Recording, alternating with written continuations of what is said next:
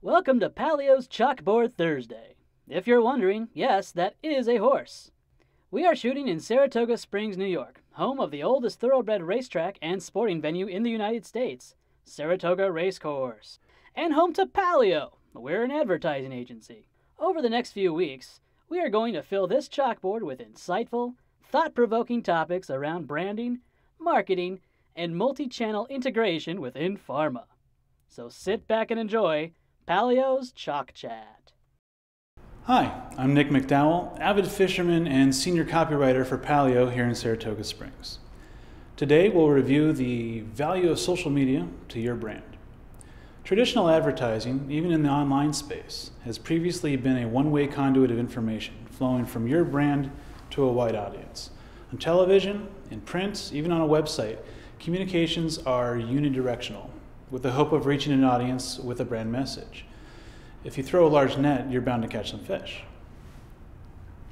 The twist for the 21st century comes from social media. Twitter, Facebook, and other platforms have created a focused audience of interested consumers who have sought out your brand, and they opt in to receive your communications. The audience comes to you. So in effect, the fishing net has changed to a fishing pole. These are people who want to know what your brand has to say, so they follow your Twitter feed or like your brand's Facebook page.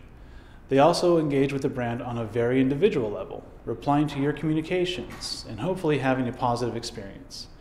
The chance to directly interact with specific individuals in a public realm, if handled well, can create opportunities to increase your brand's reach.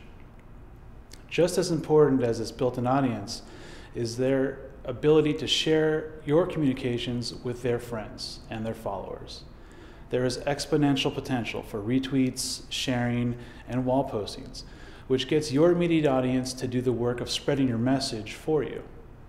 Essentially, you are borrowing the equity of your audience and using their approval act as the key that unlocks an untapped larger audience who may be interested in what you have to say. The line you've cast creates ripples in the pond, spreading far and wide. It's important to remember, though, that the internet is a pretty fast-moving target, and almost every social media platform is in a perpetual beta state. That means there will never be a final version of the platform, and it will continually evolve over time to set new trends and to answer growing concerns of their own customers. The way you manage your social media presence is sometimes determined by the features of the platform, so make sure you choose a platform that will allow you to do the things that you want. For instance, in the pharma space, the limited character count of Twitter can also limit the messages allowable by FDA regulations. Where can you put the fair balance? As a result, many pharma companies have opted to use Twitter as a corporate identity tool, industry news hub, or unbranded patient advocacy channel. With that in mind, to ensure you are fully compliant with FDA regulations, you can review their guidelines in the links below. And you can also get more insights from Palio on the links below on our blog. Thanks for watching, and feel free to share this Chalk Chat with any platform you like.